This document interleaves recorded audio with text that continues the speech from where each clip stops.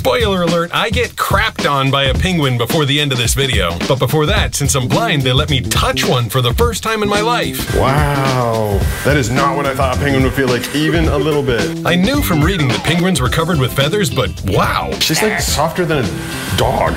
She's really soft. And her wings? These are like basically propellers for swimming under. Wow, it's really hard and firm.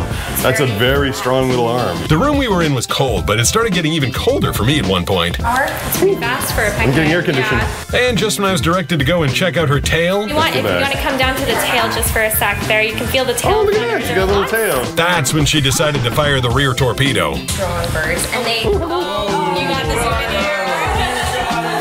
Wow. I actually didn't even know what I'd been hit with. I got peed on by a penguin. It's not pee. Uh-oh. That's okay though. I'm still super happy I got to meet her. Wow, that was a lot. And they do that every 10 minutes, huh? Oh yeah, it's a nice little souvenir to take home.